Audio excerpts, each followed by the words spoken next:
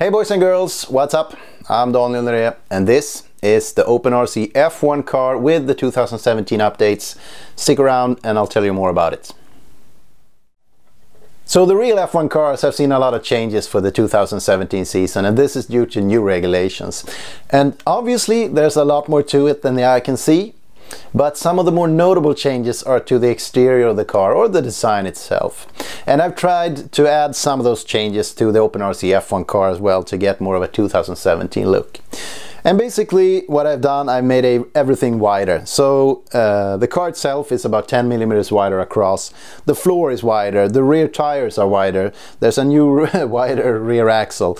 The rear wing is wider and lower. There are barge boards added to the sides, and there's a new completely redesigned front wing that has the delta shape of the real F1 cars.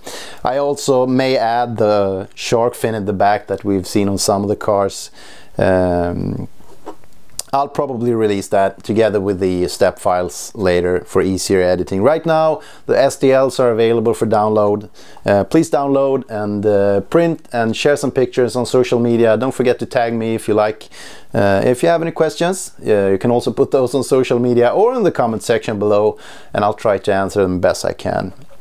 So that's it for this update. I hope you like it, and stay tuned for more updates on this and other projects, and also there are new projects coming, so stay tuned.